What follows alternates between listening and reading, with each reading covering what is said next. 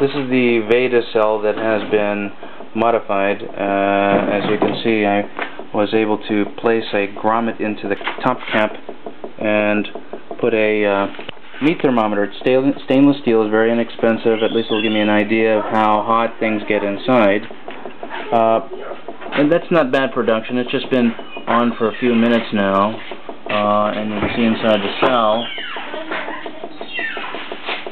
It's an old design. It's been criticized as being a heat maker, but doing pretty good right now, and that's with 14 volts and about 18 watts, or 18 amps. Yeah, but they're broken. The cell itself, let me turn this off. Put like goop on it. And this will settle down. With what I did with the cylinder, these are cylinders basically, and what I did was coat the cylinders with goop. So the whole way around through here, on the outside cylinders, fully covered with goop. The electrodes are insulated, and the temperature probe, which you can see is extended downward from the top there, is also covered with goop. All that to isolate. You can see maybe a little bit of the goop down here. All to isolate, so there's no dead currents leaking off the top. So you can get a little bit of a better look there. And so obviously hoping for more production. I'll hook this up again.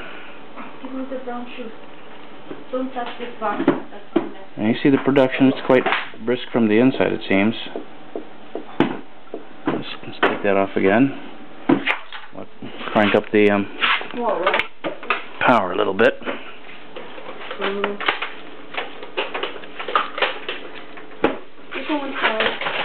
Crank that up to turn the power, and watch and it's just not a very good flow-through design, but pretty good. Could be better. Maybe when it gets warmed up a little bit, it'll have better production. Yeah. And as you can see here, not too bad. I think the electrolyte combination right now, or the configuration is, it's sodium hydroxide, 1 liter per, I think it's 3/4 of a teaspoon of sodium hydroxide. Temperature's still not up too much yet, but it is, the water's starting to feel a little bit warm. So I'm hoping it won't go too much above 140 there. But this will get an idea as to how hot the thing really gets inside. Again, this particular design is criticized as being a heat maker. So I'm hoping heat won't be too much of an issue. I wish there was a way to circulate electrolyte in there a little bit better to force bubbles through. But come up with better ideas to help make this cell design a little bit more efficient. Along with an EFI, this particular cell, without the modifications that I've done, costs about $200, and this is to go into my dad's Civic. I'm going to probably mount this into the trunk.